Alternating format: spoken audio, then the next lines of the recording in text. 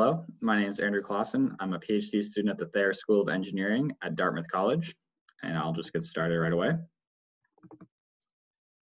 So I'll be presenting on the paper titled Method for Inkjet Printing PEDOT PSS Polymer Electrodes on Piezoelectric PVDF-TrFE fibers for the session on emerging materials for flexible and printable systems.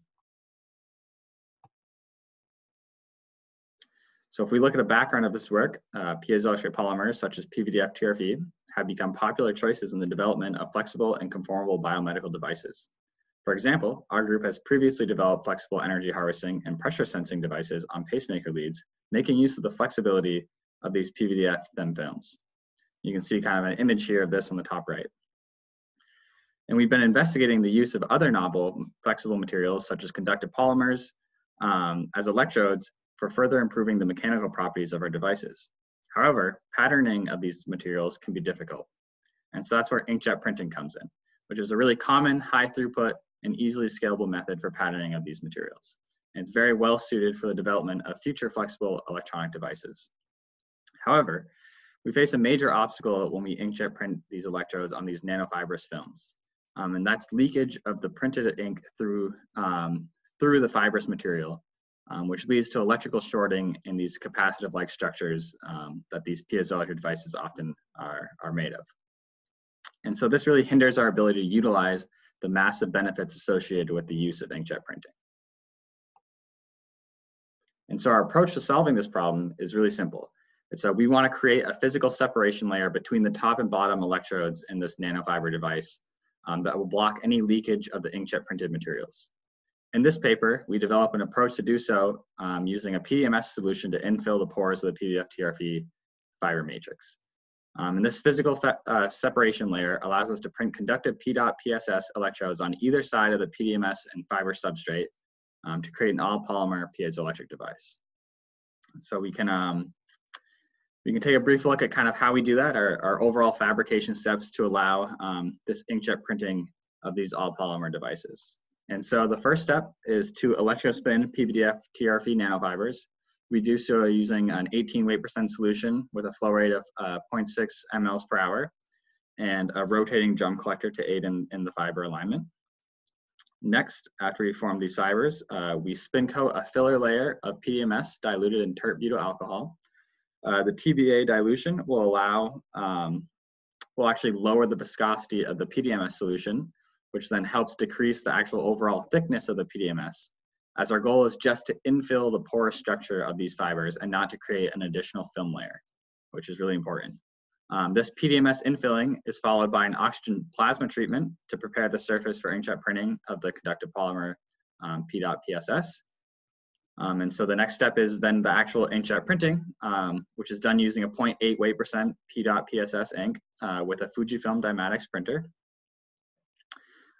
Then this patterning of the print can be easily adjusted. It can be iterated really quickly and allows us to create really complex electrode designs and increase really interesting patterns evolve from this. And so finally, we can the substrate can be flipped over and we can print again to create the standard sandwich structure that many piezoelectric devices have. And then finally, we end with a full encapsulation in PDMS. And so we finish with these really flexible, fully polymer inkjet printed devices here. And so next, we characterize this PDMS infill and the PEDOT printing. So on the left, we can see the cross-sectional image from an SEM of a device formed with just straight PDMS infill or versus one formed with the 1-to-1 dilution of this TBA as the infill. And so we see that the reduction in viscosity from the TBA decreases the thickness of the PDMS layer from approximately 12 micron to approximately 6 micron. This is really in great agreement with some other papers who have studied the effects of diluting PDMS and decreasing its viscosity and basically its final effect on film thickness from spin coating. And so this reduced filler layer thickness will help minimize any negative effects the additional insulating layer material could have on capturing generated charges from the piezoelectric effect. And then on the right, we can see the effects of surface treatment on the printing PEDOT ink. And so after the PDMS TBA infill step, the inkjet printing onto the surface leads to this island formation of the inks if it's just printed straight on, which is troubling. We really want to obviously a continuous uniform thin film as the electrode layer. So through an oxygen plasma treatment, just a really simple step here, we're able to alter the surface energy of the surface just enough so that we're able to get really uniform thin films. And so thus, this OT plasma treatment has become a really necessary step before any inkjet printing, but it's also a really simple one. And so with these kind of two steps together, we're able to get really uniform thin films.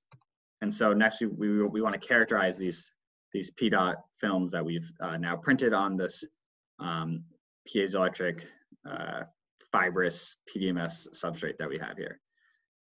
And so how we did that was actually looking at the effect of multiple layers of printed PEDOT on this surface. And so what we did was we printed 1 centimeter traces of PEDOT from anywhere from 1 layer to 10 layers. And the traces were dried for about 5 minutes between each successive layer. And then the final film was heated to 50°C for 30 minutes, just to allow to make sure everything is really dried and solid. And so then if we plot the kind of the resistance versus per centimeter that we see here of these PEDOT PSS traces, we see a decreasing trend in the resistance of the traces with increasing number of layers. And so after 10 layers, the printed electrodes drop from over 1,000 ohms per centimeter down to about 71 ohms per centimeter. So a very significant drop in resistance. And so this gives us the ability to tune electrode conductivities based on the number of printed layers. And we find this pretty important. And in the future, any of the next devices we end up talking about, we tended to go with a 3-layer print from a time-saving perspective, but also we started to see kind of diminishing returns in terms of the increased conductivities. So to determine the actual viability of this process in making actual piezoelectric devices, we fabricated a 1 centimeter square sandwich structure device with the printed PEDOT PSS electrodes on either side. And so a little schematic of the device can be seen on the right side of the figure. The voltage response of the device was tested using a 1.25 Newton direct impact at a frequency of 1 Hertz, just with a standard shaker. The device showed a similar voltage response to that of the device actually fabricated using a more standard physical vapor deposition of gold electrodes. So in comparing these two, we see that they really have really similar outputs in that this actual printing of the polymer electrode process is a viable alternative to more standard electrode deposition. And so then into actually determination of the device's sensitivity to force, we did that looking with really similar, same device, same shaker setup, where we looked at a force range from 0 to 3 newtons at a frequency of 1 Hertz. And we see here that with like a linear fit, we get a peak-to-peak voltage response of 259 millivolts per Newton with an R-squared value of 0.87. And so really this is kind of some promising initial data. Future testing will definitely look into characterizing this devices further, looking at their frequency responses to a bunch of varying forces.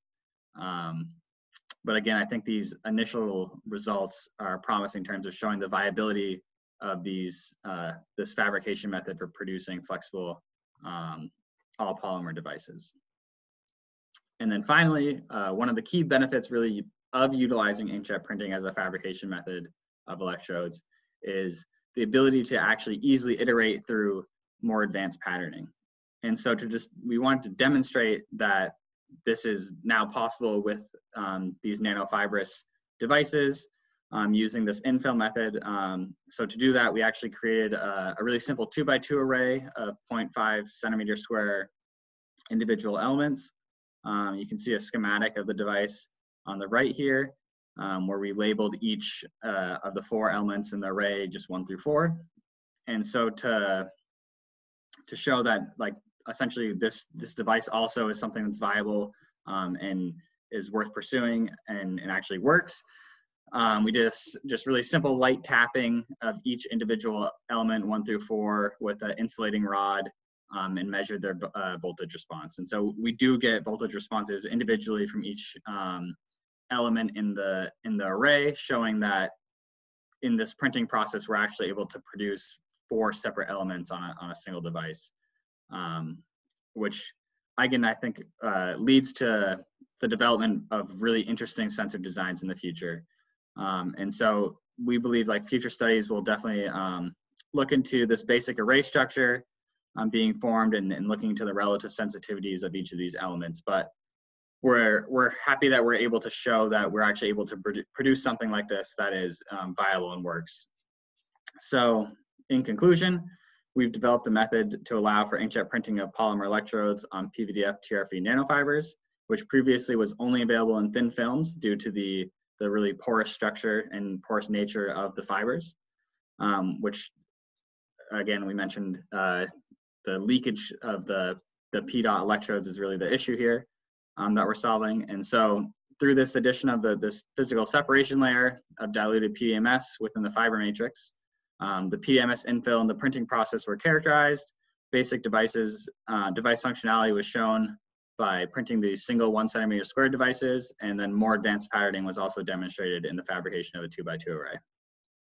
And so here's a list of some references. And then finally, a thank you to my team members in the Zhang lab and our funding sources. And then stop sharing. And then I want to thank you all for attending my talk today on the method for inkjet printing PEDOT PSS Polymer Electrodes on Piezoelectric PVDF-TrFE fibers for the IEEE FLEPS 2020 virtual conference. Thank you and have a good rest of your conference.